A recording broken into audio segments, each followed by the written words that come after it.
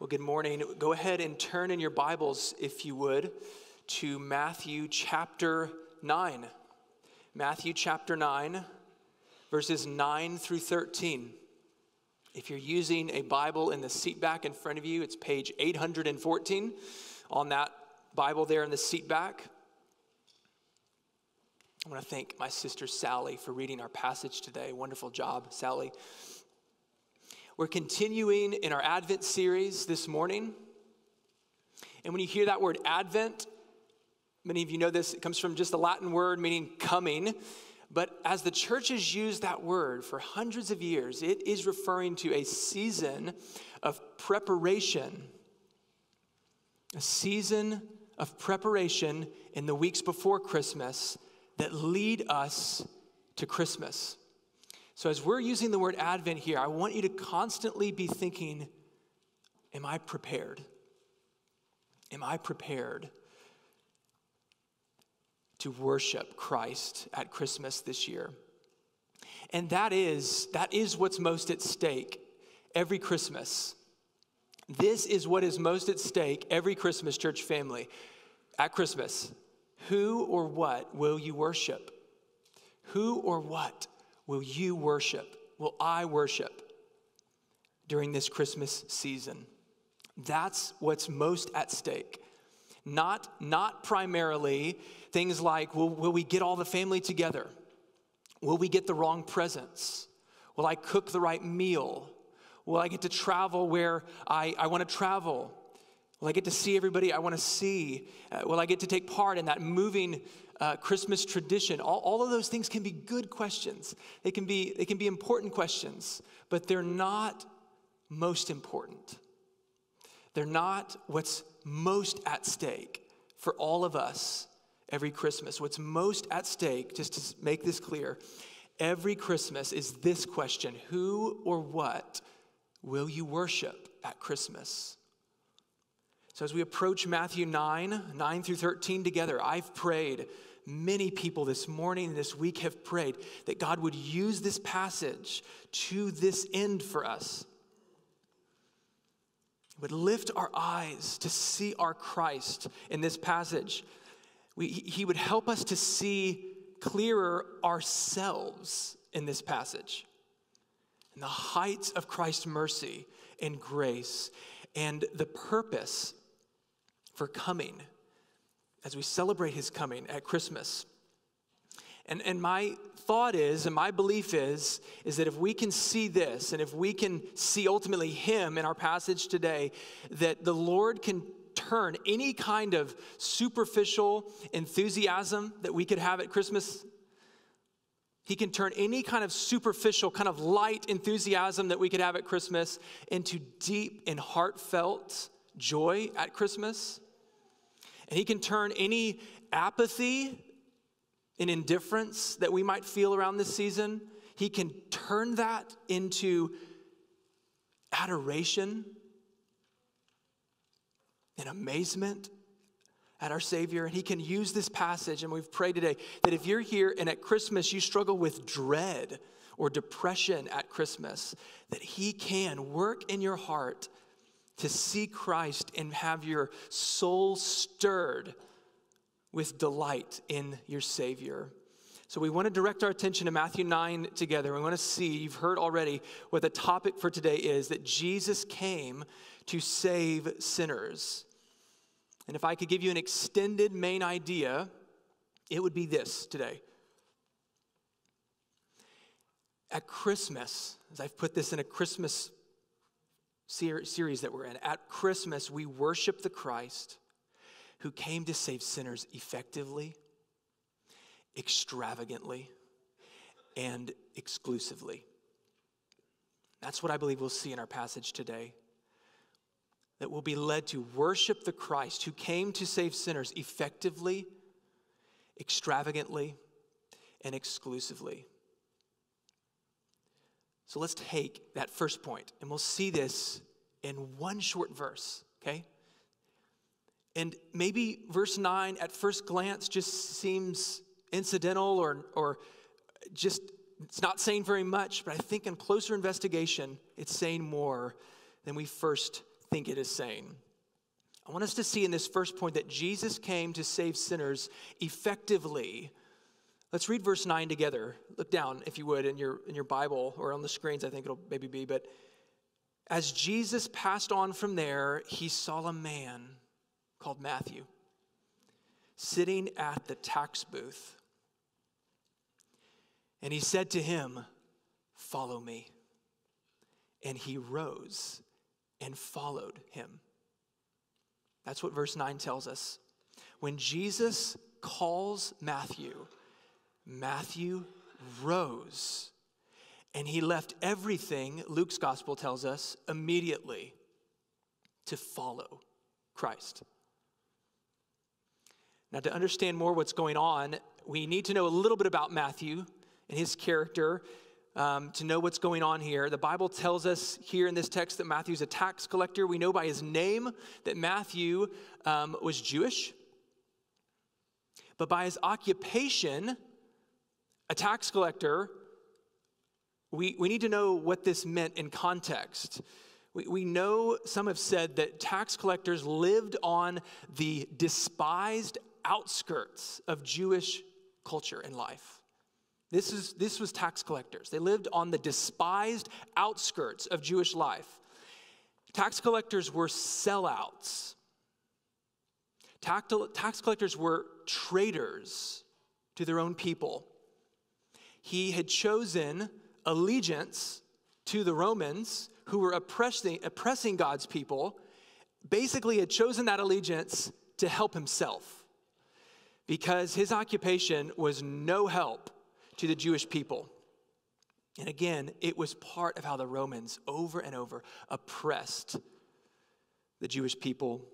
And the tax booth, in verse 9 that you're seeing, the tax booth, as it's called, this was a customs booth. This was a customs booth in a place where taxes were taken from Jewish people, stolen from Jewish people, and in all kinds of unjust ways. So when you hear the word tax booth in this section, you need to be thinking from the original audience hearing this, this would have been synonymous with sin and sinners. Okay? Tax booth was essentially synonymous with sin and sinners. So Matthew's words here about himself, they're not just throwaway words. Matthew was sitting at the tax booth. Hearing or reading these words in the original context, if you were the original audience, it would have incited feelings of fear, hate, disgust. So it's amazing.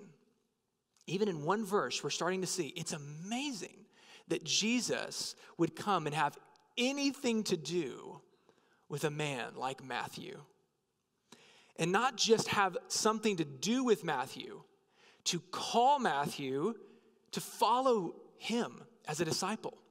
Jesus would call Matthew to follow him as a disciple. But what's also amazing that I want us to see in this first point is that this kind of a man would leave his post, would leave his occupation immediately when Jesus speaks to him, "Follow me." When Jesus calls Matthew, Matthew rose and he left everything immediately to follow his shepherd. And even if you've maybe not grown up reading the Bible and you're reading through the Gospels, this verse would seem strange to you probably. You'd read it and you go, why in the world would Matthew do that? Does he know something about Jesus? Why would he do that? It seems like a strange verse, even if you've not read much of the Bible. And some have tried to say, I think that probably explains it. Matthew must have known something about Jesus beforehand. Or some have said his conscience, I think, was bearing down on him. And I think it was tormenting him. So that when Jesus calls him, he was ready to come. Some of that may be true, but I don't think it's primarily what Matthew wants us to see. I don't think it's primarily what we are to glean from this verse. Instead, I think the Bible shows us over and over that Jesus, the eternal Son of God, the Word of God in John 1, who has all authority, calls Matthew to follow him. And that call is effective. When Jesus calls his other disciples in Matthew 4, verse 18, at the very beginning of his ministry, the exact same thing took place. They left their occupation immediately. Some of them left their father who was with them, which would have been unheard of, unthinkable, left their occupation immediately at the call of their Savior. Just in the immediate context of our text here, I want us to see something. And if you have your Bible, you could turn one page to the left to Matthew 8. You don't have to turn there, but invite you to turn to Matthew 8, verses 8 through 10, in the section about the centurion. You always want to let Scripture interpret Scripture, right? Especially these verses that are in context with other verses. What do we learn about Jesus from the centurion? Well, the centurion recognizes Jesus. Do you remember the story? And he comes to him and says, "Would you heal my servant?" Jesus, you don't even have to come to my house. You remember what he says to him in verse 8? "Only say the word, and my servant will be healed." And he goes on to say, look at what he says, "I too am a man under authority. With soldiers under me, I say to one, 'Go,' and he goes. And to another, 'Come,' and he comes. And to my servant, 'Do this,' and he does it."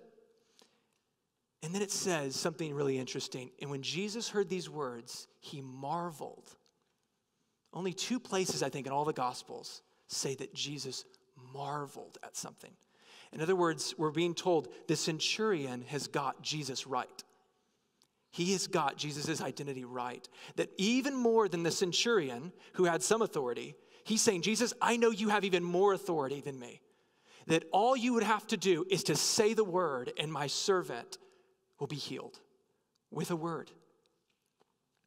He knows that Jesus, far more than himself, has all authority to speak with omnipotent effectiveness and bring things about only by saying the word. And we see this over and over. Just in Matthew, many of you went through the long series we had in Matthew that ended just at the beginning of this year in Matthew. And what I'm trying to do is let Scripture interpret Scripture of what's going on in Matthew 9:9. And in Matthew, just in one chapter before, in chapter 8, I just looked at chapter 8. Look what we see. We see that disease is healed by a word from Christ in 8, verses 1 through 4. We see that the fiercest storms and the waves of the sea obey his voice when he speaks to them in 8, verses 23 through 27. We see that demons tremble in his presence and he cast them out with a word in chapter 8, verse 16 and verses 28 through 34. And right before our passage today, Jesus raises a paralyzed man. A paralyzed man gets up. He picks up his bed. He walks home in the presence of everybody. Why? Because Jesus said to him, "Rise." And he rose. In chapter 9, verse 8 says, "And when the crowd saw it, they were afraid, and they glorified God who had given such authority to men." And here we come to Matthew 9:9. Jesus comes to Matthew and says, "Follow me." And Matthew rises and follows him. One theologian and commentator has said, in the great readiness and eagerness of Matthew to obey, we see the divine power of the word of Christ. I think he's right. Jesus' all-powerful word and call to Matthew was effective. And beyond this, beyond just the context of Matthew, the rest of the Bible teaches this plainly, church family. Last week, I was thinking, Pastor Blair, when we were in John 10, last week in John 10, you remember we read the words in verse 3 of John 10, Jesus came to call his own by name and lead them out. And then the very next verse says this. Listen to this word. His sheep, it says, will follow him, and they will know his voice. John 10, verse 4. Perhaps the most famous statement in all the Bible is in Romans 8:30 that says, those whom he predestined, he also called. And those whom he called, he also justified. And those whom he justified, he also glorified. Christ's call to Matthew, church family, a sinner, was effective. And if I can just apply this for a moment for us at Christmas time, why is this encouraging? Why would this be relevant? Well, at Christmas, we celebrate the great rescue mission. Don't we say this? We celebrate the great rescue mission of Jesus. He came to rescue sinners, right, from our bondage. But isn't it great news to know that his rescue mission would be successful? We're not left wondering, I don't know. Will it succeed? He came to call sinners. He came to save sinners effectively. And John 17 tells us he would also come and guard them so that not one of them would be lost. That's amazing. So Jesus was not, church family, on a rescue mission to save sinners planned from eternity past with an outcome that was uncertain. He came to save sinners like Matthew effectively. And at least in two ways, this should encourage us. In two ways, at least, this should encourage us. When we think, church family, about our own testimony, when we think about just in general what we needed saving from, this is really good news. As we study the scriptures, we're told continually that when we were lost and apart from the Lord, we were depraved. And John 3:19 says we loved the darkness rather than the light. Our hearts and our minds, we're told in Scripture, were set on the flesh in such a way that we could not please God. Romans 8, verses 7 and 8 tell us that. The Bible speaks about a kind of bondage that we were held in, a kind of total enslavement, a deadness in Ephesians 2 and Colossians 2. This is what we needed rescuing from. And so when we read in Scripture, church family, but God, that's why our hearts should rise to worship him. But God, who was rich in mercy, came and called us out of our darkness, and he brought us into marvelous new life. Amen? But God, who was powerful to save. This also, the second way that I think this should encourage us, is it gives us great hope in hopeless, seemingly hopeless situations, especially when we're thinking about evangelism. Have you ever thought, that person, I don't think they could ever be saved.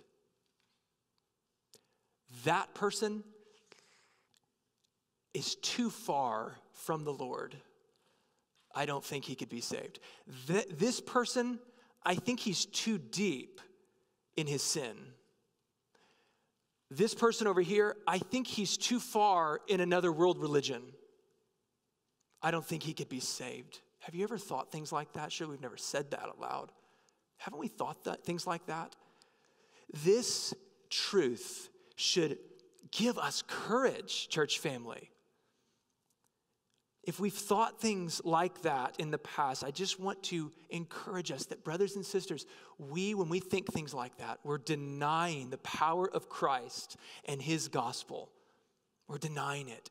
He still today is speaking his omnipotent word through the gospel that's proclaimed to bring sinners out of their darkness and into marvelous light. Amen? He really is. Keep sharing, keep praying, keep trusting that Christ will work powerfully through the gospel that's preached even today. So we see with this sinful tax collector, Matthew, that Christ came to save sinners effectively, and that's really good news. His rescue mission would be successful. But the second thing we see, not only did Jesus come to save sinners effectively, but he came to save sinners extravagantly. Now, some of you know what that word means, extravagantly, but I just want to help us know what I mean, and when I've just looked up a definition, this is what I mean by extravagantly, okay? So that everyone's clear. Spending much more than is necessary. One of the first definitions. Spending much more on someone or something that seems necessary, and some might even say can seem wasteful.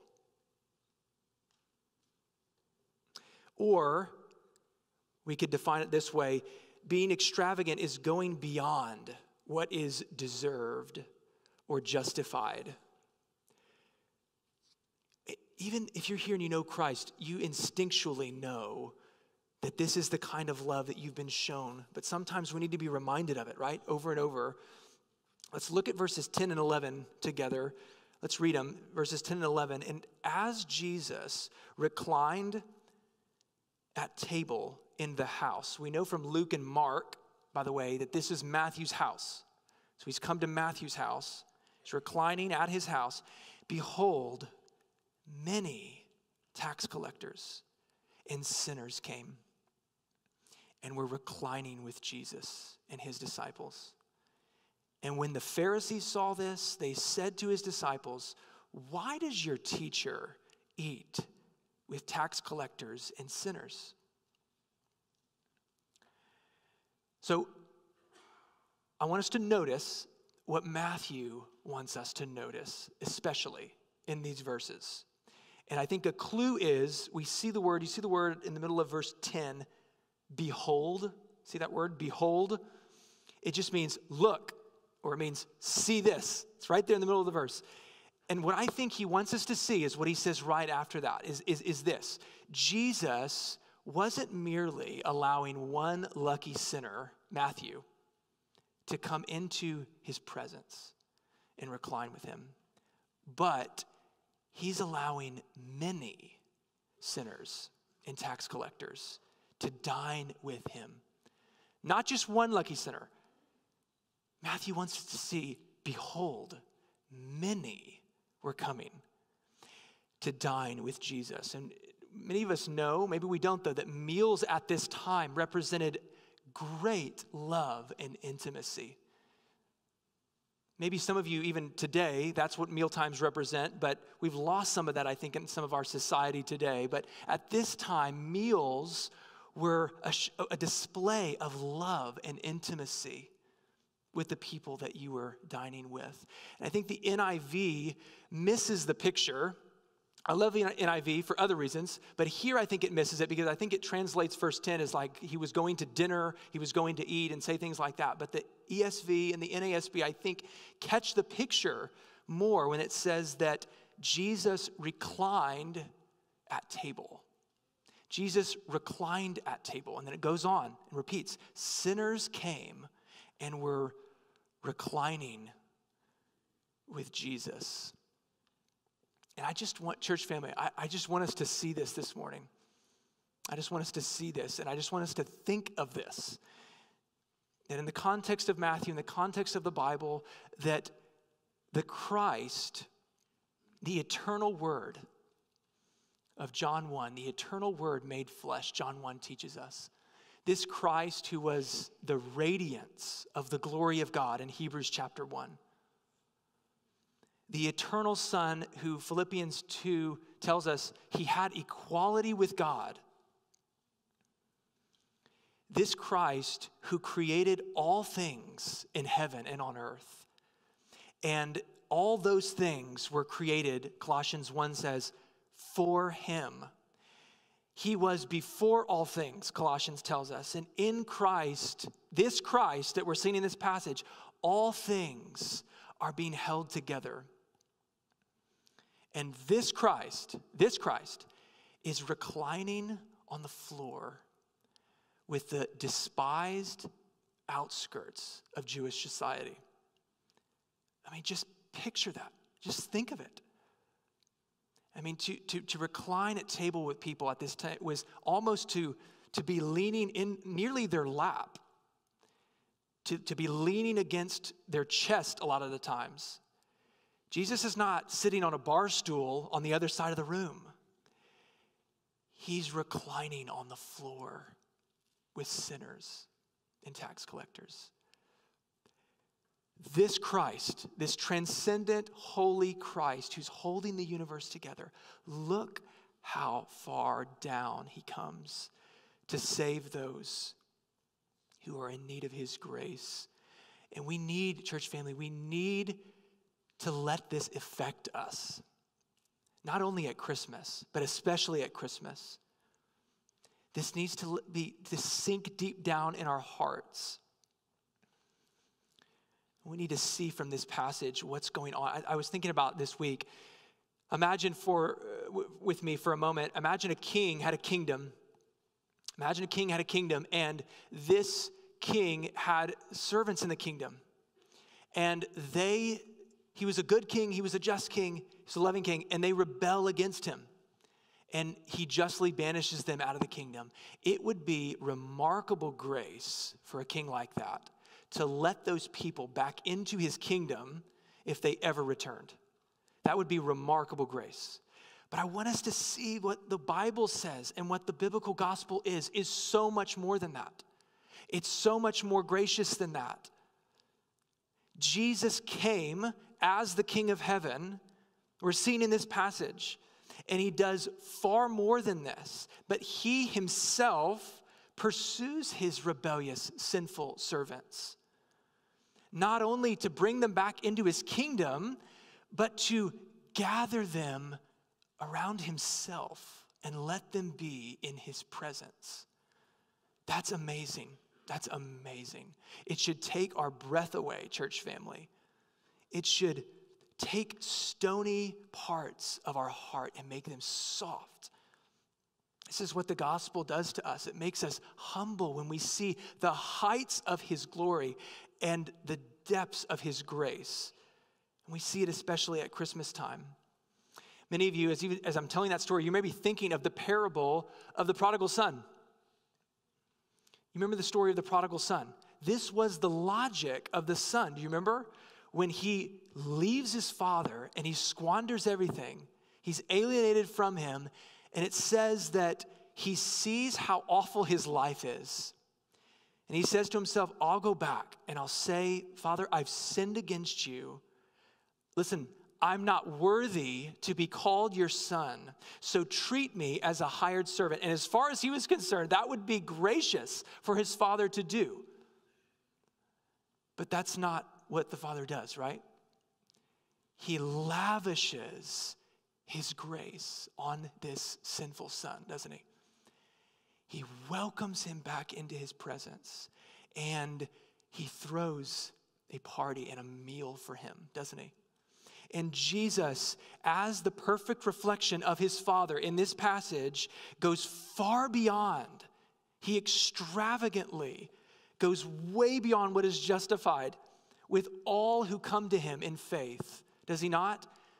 We're going to see in just a moment. We should see ourselves with this group of sinners around Jesus. This is the gospel that we celebrate at Christmas. And by the way, I say this in love. But we should never say, church family, we should never say, I don't have a powerful testimony. We should never say that. We should never say, I don't have an exciting testimony. Haven't you heard people say that? I've said that, I think, before. And I'm not saying that to diminish anyone's unique and special testimony, that God works in amazingly powerful ways in our lives. But when we see, church family, the biblical gospel, who we were, and the heights of who Christ is, and what he came to do for us, none of us should ever say things like that to other people. We should say, let me tell you what my God has done for us. Let me tell you what my God has done for me. There's so many stories in the Bible that teach us this. But no one should ever say, I don't have a powerful testimony. If you're here and at Christmas, you struggle with apathy, I mentioned that at the beginning. Church family, this should serve, if you meditate on this, Jesus' extravagant grace to you. It should catapult you. It should catapult you to extravagant worship of him. It really should. It often shows that we have a lackluster, small view of the gospel. And it's why we don't respond in reverence and awe as we should so often. So Jesus not only came to call sinners effectively at Christmas, he not only came to call sinners extravagantly at Christmas, but he came to call sinners exclusively at Christmas. Look at verses 12 and 13 with me. He came to call sinners exclusively at Christmas. When he heard it, now remember, he's responding to the question that verse 11, the Pharisees said. When he heard it, he said, those who are well have no need of a physician, but those who are sick. Go and learn what this means. I desire mercy and not sacrifice, for I came not to call the righteous, but sinners. So in verses 12 through 13, Jesus, you get the context, he's responding to the question that the Pharisees have asked his disciples. Why does your teacher eat with tax collectors and sinners? And his answer in verse 12 is, those who are well have no need of a physician, but those who are sick. Do you see what he's saying? I'm the great physician. Jesus is the great physician in the Gospels. Those who think they're well never come to him. Those who think they're well would seek to justify themselves and seek righteousness on their own effort, like the Pharisees were. But those people don't come to the Lord for help. Those who are well have no need of a physician, but those who are sick. Then Jesus quotes Hosea 6. So I don't know if you write in your Bibles. I'm sure your footnotes say this. If you write in your Bibles, you can write Hosea 6:6 in the margin if you want. That's what Jesus quotes here when he says, go and learn what this means. Now he's belittling them because here are the Pharisees. They're the teachers. And go and learn what this means was a common rabbinic phrase that teachers would teach their disciples in this way. So you see, he's teaching them like he would teach a student who doesn't know anything. Go and learn what this means, he says to the Pharisees. I desire mercy and not sacrifice. So he quotes Hosea 6:6. And so how is he using that? Well, I think on one level, he does this. He quotes Hosea 6:6 to vindicate and explain his own actions. Because after all, that's what they're doing. They're questioning Jesus' actions, the audacity he would have to get on the floor and dine with sinners and the outcast of society. So he's vindicating and explaining his own actions by quoting it, but he's also, at a deeper level, he's exposing the bankrupt Pharisaical problem, which, by the way, plagues so many of us still today. He's exposing this deepest Pharisaical problem that we love to pay close attention to all matters of the externals of our lives and religiosity and coming to church and leading Bible studies and doing all kinds of religious expressions on the outside, but neglect the deeper and weightier matters of the law. Matthew 23:23 makes this clear. He says that you guys, in Matthew 23:23, have neglected the weightier matters of the law. And he calls those justice, mercy, and faithfulness. What about us? Have we, church family, have any of us neglected the weightier matters of the law and have missed the biblical gospel? Jesus came not to call the righteous, but sinners only. That's what I mean by exclusively. So in other words, Jesus did not come to call sinners plus some other kinds of people as well. Or sinners plus other kinds of categories of people as well. This is one category of people he came to save, and then there's many others. Jesus is saying, I have only come to save sinners, Isn't that great news? If you've peered inside your own heart and have seen the sin there, you should know that that is wonderful news. Have you ever heard the phrase, Jesus helps those who help themselves? Don't believe that. It's not true. That's the slogan of the Pharisees. Jesus helps those who help themselves. With Jesus, it's exactly the opposite. He helps those who cannot help themselves. If you're here and you have parents and you're praying for the salvation of your kids, pray this, that the Lord would help them come to the end of themselves and see that they cannot save themselves, that their sin is a problem, and God can save them. He can save them from their sin. Don't try and manage and maintain your child's sin if you're here with kids. Help them know what to do with their sin, where they can take their sin. They can take their sins and woes to the Savior who will save them. They put their trust in him. Do you see yourself as a kind of respectable sinner? I'm a respectable kind of sinner. Or I'm a civilized sinner. I'm not quite like the other sinners that I've seen over here. I'm a more respectable sinner. Do you see yourself that way? Jesus has no category for that kind of a person. He has no category, and neither should we. So this should humble us, church family. This should humble us. And that's a question for you. Are you known? Have you ever asked, are you known as someone who is humble? Are you known as someone who's humble? Pride sounds a certain way in our voice, how we talk to people. Pride looks a certain way in how we interact with others, how we posture ourselves around others. Pride can be written on our face sometimes. Have you ever asked someone who's close to you, am I growing in humility? Am I humble? Do you see humbleness in me? Where do you see evidence of that? If we're not known as humble people, I just want to say lovingly the words that Paul said to Peter in Galatians 2, our lives are not in step with the gospel. If we know the gospel, it should level the playing field.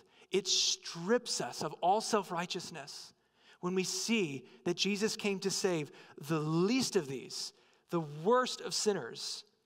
But I hope that it more than humbles us, I hope you feel encouraged as well today, especially if you're here today and you feel stuck in your sin, if you feel lost, if you're here and you wondered, I don't know if Jesus could save me.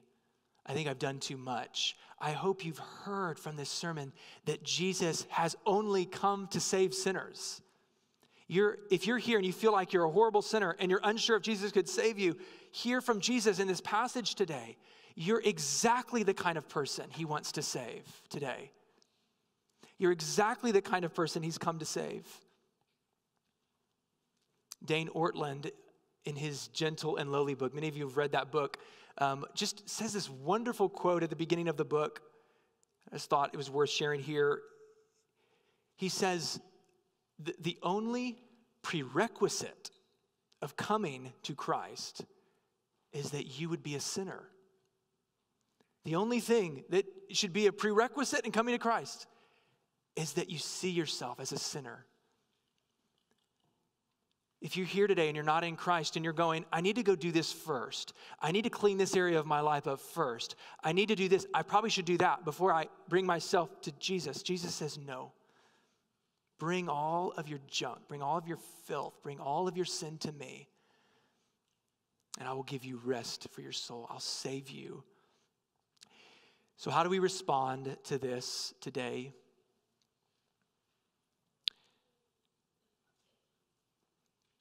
First, if you're here today and you're stuck in sin, just like the person I was just speaking to, if you're stuck in sin and still wondering, can I be saved?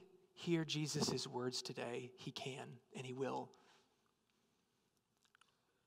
I don't know everybody in this room, but he can and he will save all those who call to him. And the first response is hear the words of John 6:37. All who are here and wondering if Jesus could save me and all of my junk, John 6:37 says, all who come to me, Jesus says, I will never cast out.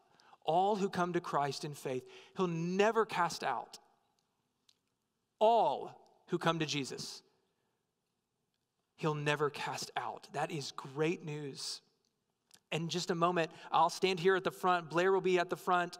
Corey's here. Justin's back there. Come find us. During that song, you're welcome to come and find us. If you want to know more about Jesus saving you, and Jesus has never, and you feel like your sins are still hanging over your conscience and hanging over your life, and you still stand apart from the Lord, your sins can be taken care of today in Christ because he came to save sinners. For the rest of us today, if you're here and you're in Christ, here's how the rest of us, I think, can respond. Number two, we should have a renewed trust and we should have a renewed courage, especially tonight as we'll be commissioned out with our candle lighting to be lights in the world. As Christ came as the light of the world, we'll be commissioned out tonight to be lights in a dark world. We should have a renewed trust and courage in our evangelism when we see Christ's effective call to Matthew. When we share the gospel today, we are bringing the word of Christ to sinners. I said earlier, keep praying, keep trusting. This should give you great confidence when you bring the gospel. You're the mailman. You've heard us say that before. We bring the omnipotent power of the Lord. I'm not ashamed of the gospel, Paul says. Why? It is the power of God for salvation to the Jew and to everybody. Have renewed courage that it's not up to your amazing eloquence and your amazing gospel presentation has to be just right. God works in the simplest presentations of the gospel to bring people out of darkness and into light powerfully. Take heart, church family, in your evangelism. Take courage in it. Number three, I think we should respond with deep humility and gratitude. I've spoken about this already. There is no place, I want to say this so resoundingly, there is no place for pride or entitlement in the hearts of Christ followers. There is no place for pride and entitlement in the hearts of those who have found forgiveness in their Savior. Again, I ask, are you known as someone who's growing in humility, growing in gratitude in your hearts?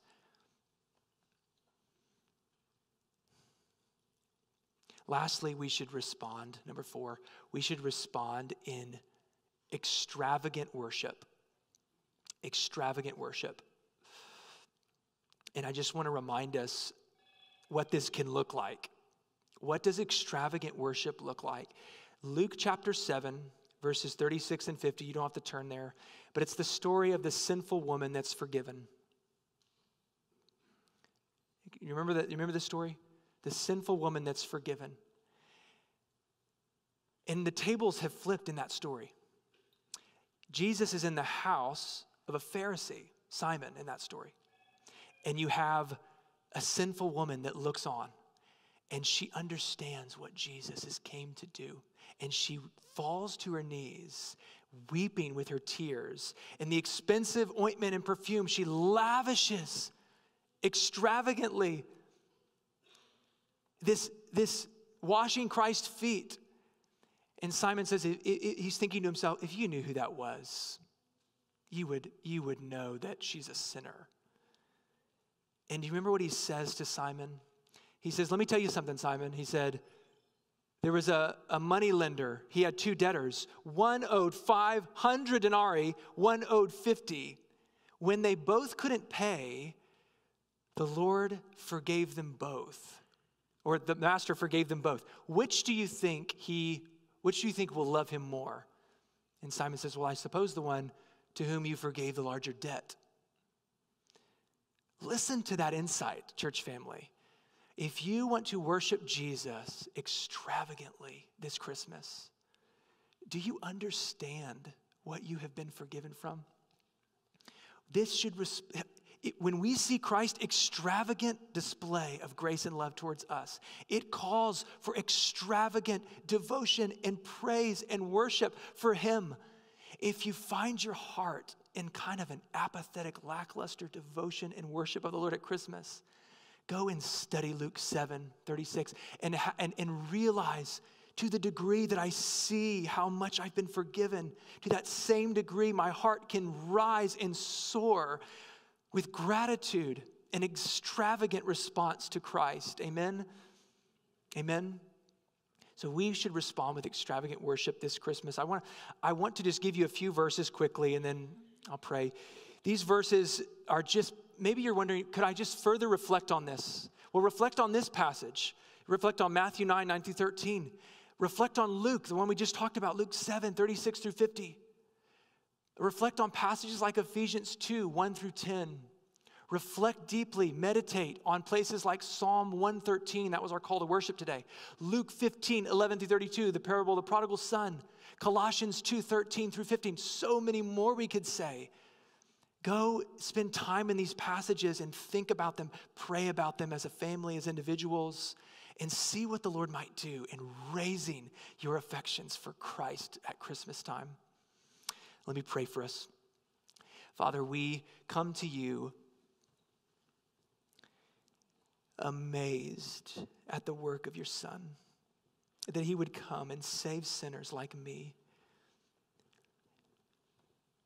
Lord, we rejoice that you came and you powerfully called us out of darkness into marvelous light.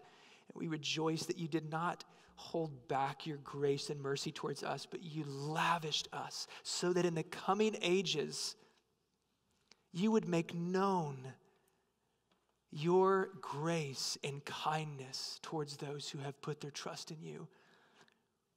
Oh Lord, would you magnify your name this Christmas as you make known over and over through our lips and through testimony after testimony your grace and your kindness that you've shown to those who have put their faith in Jesus. As we think about why he came, I pray that we would respond, Lord, now and this Christmas with extravagant worship, deep humility, deep gratitude in our hearts, and we would be a gospel people that are shaped by this news over and over, even in the new year. Lord, help us, we pray. In Jesus' name, amen.